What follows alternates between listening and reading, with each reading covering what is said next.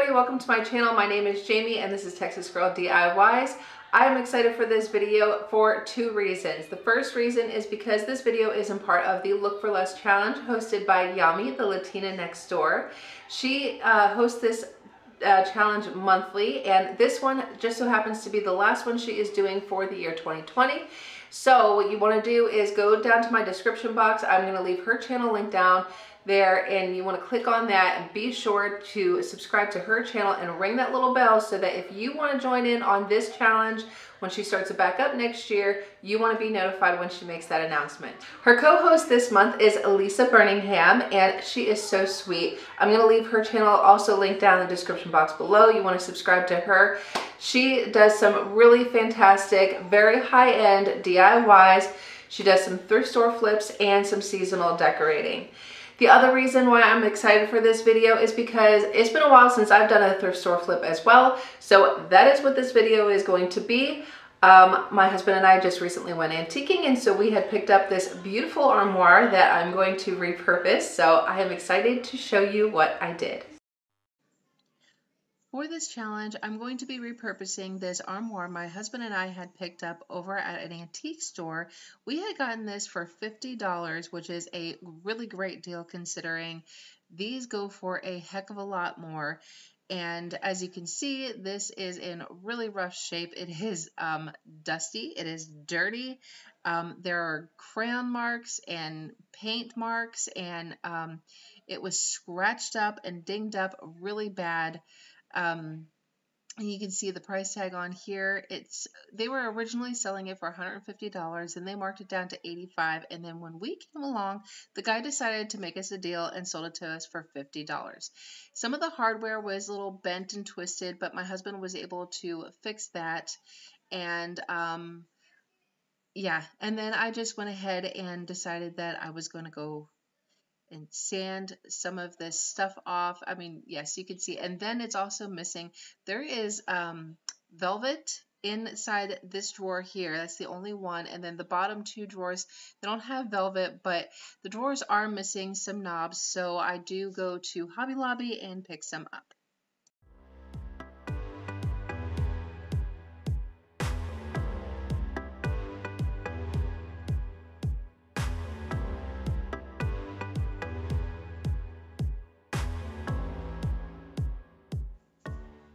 So just really quick, this is what it looks like. This is like our before. You know, it's all, you know, dinged up, scratched up, painted on, and God knows what else is on this thing. So this is what it looks like now. So the first thing I want to do to get started on this project is I want to get some sanding done to it because, like I said, this is in rough shape. So my husband thought that it might be a good idea to try to use some sandblasting. As you can see, it got me right in my face. And for those of you who are not familiar with sandblasting, basically it is just to try to get the finish off of this piece of furniture. That black hose that you can see is actually in the other end of it is inside a bucket of sand, which I think the sand is actually made of coal. And then the other hose is actually hooked up to an air compressor, and then you just squeeze a little trigger and the sand blasts out, and it does work. It blasts the finish off of the furniture piece. And but the problem is that it is blasting me back in my face, and let me tell you, I am not having a good time. So I go ahead and I hand this off to my husband, let him have fun with it because I had enough. So he got most of the trim off of there, and let me tell you, when he was done, his arms were covered in this black coal, sand, whatever you want to call it. I don't even know, but anyway, it was a mess and it hurt. I'll never do that again. So I gave up on the sandblasting and I decided to use a palm sander instead. So here I am using that palm sander, and I have got 80 grit sandpaper on this thing, and this spot right here had some really deep grooves onto it. So the sanding was actually working in most places. Wherever there was like, the paint or marker or whatever kids had put on this, I don't even know what, the dings, the scratches, the sander worked perfectly. But for the rest of the furniture piece, it was not actually taking the finish off. So I did what I could. I smoothed everything out and I just decided to go ahead and paint. But before I start painting, I go ahead with my Krud Kutter and wipe everything down nice and clean.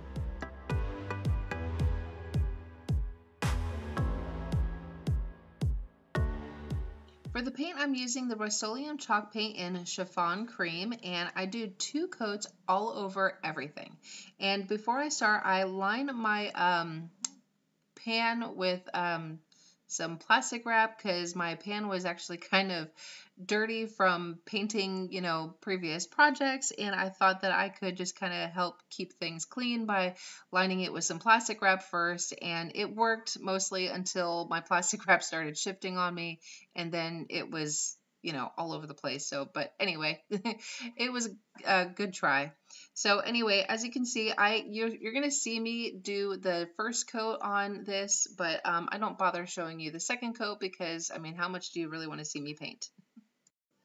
I have to say the chiffon cream color is definitely becoming one of my favorite colors for furniture.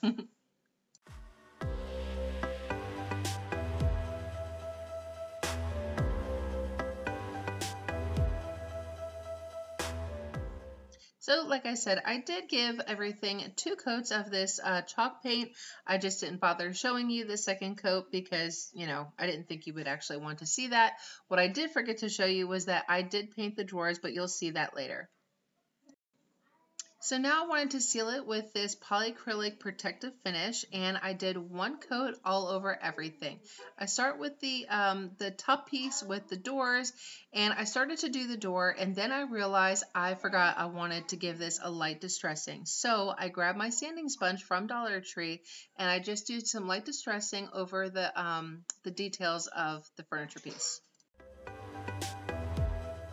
Once I have all my sanding done, I just go over this and dust everything off with a lint-free cloth. And now I can go back with that polycrylic sealer.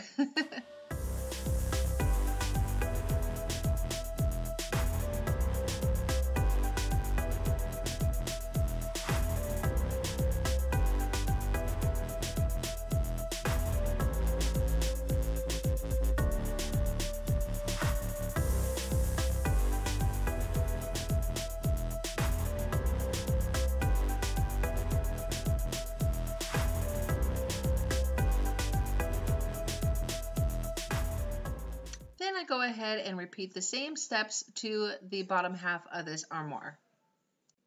Now I'm sure that you will see the spot on the bottom of this armoire that it's kind of like a coffee stain color spot on the bottom. I have tried sanding it and I put 3 coats of paint over top of it, and each time it still keeps bleeding through. So I don't know if it's like some kind of oil-based stain or something that's going on right there, but if anybody's got any suggestions, please let me know.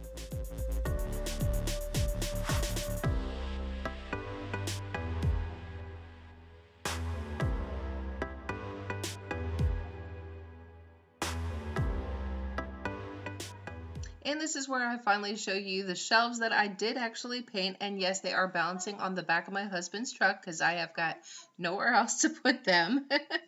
And so I am just applying 1 coat of that sealer on the shelves. Not the shelves, the drawers.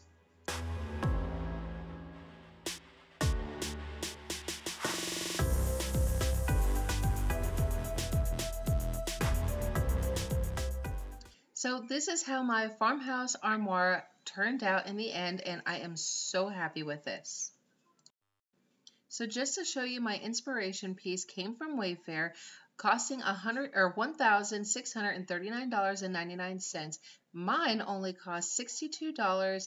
That was $50 for the armoire and only $12 for the hardware, with a savings of $1,577.99. I thought that was huge.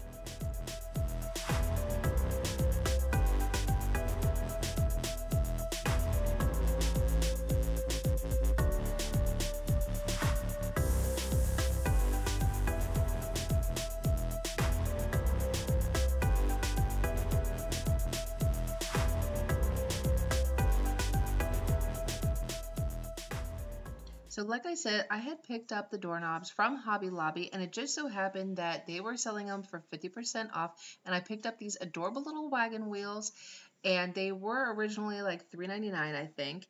And then the other knobs that I had picked up were the ones that are on the bottom two drawers. Those two right there on the smallest drawer were actually the original knobs that are on the top two doors. These ones right here with the little rings, I had picked those up again, 50% off. I think those were $1.99 originally. So I thought I got a pretty good deal on the hardware for this. And so like I said, I only spent $62 on this armoire, where, you know, if you were to go to Wayfair or any other department store, you would be paying a heck of a lot more. So I definitely recommend checking out your antique store, Goodwill, any thrift shop, because you can find some gorgeous furniture that just needs a little TLC.